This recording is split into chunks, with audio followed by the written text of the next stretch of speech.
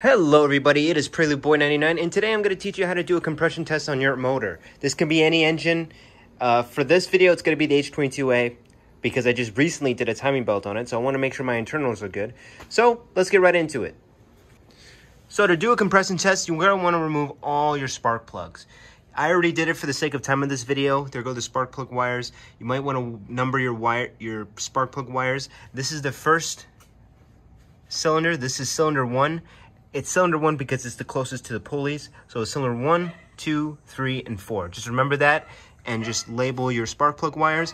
If you can't label them, pretty much the longest wire is going to go at the end and the shortest wire is going to go in the front. So that's just a friendly tip. Next, what you want to do is you want to pull the fuel pump fuse. Pretty much this is what's going to stop the engine from spraying fuel into the chamber. You don't want that. You don't want any spark in the chamber. You don't want any fuel. You're just going to crank the engine.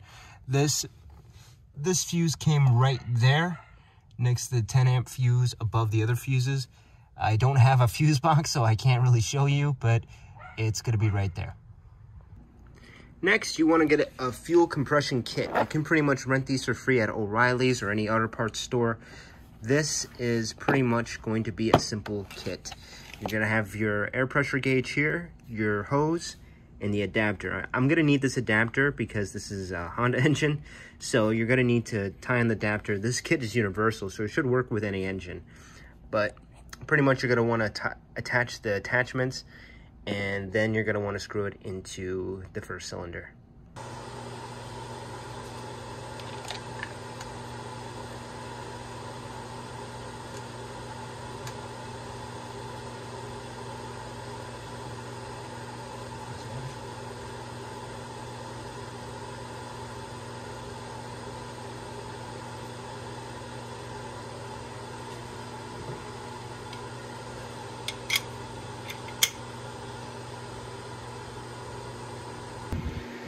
So after you get the gauge all screwed into the first cylinder, you could basically crank it 4 to 5 times, or you can do a max crank, which is 12 times.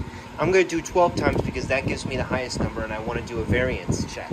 So pretty much what you're going to do is when you crank it 12 times, you're going to want to do the same exact thing that you did to the first cylinder to the next cylinder and just move on. Then you want to make sure that you're recording your values, and basically you're just going to compare the values, see what's consistent and see what's different. And what's different, you're going to do a variance. You're basically looking for variance. So pretty much all these values have to be at least 10% within each other, meaning that it can be 10% more or 10% less of each other. So I have the keys in the ignition. You're going to want to turn it all the way to on. Key on, engine off. You're going to want to have your foot on the gas pedal all the way down because this is going to open up the throttle, and then you're going to want to crank it 12 times.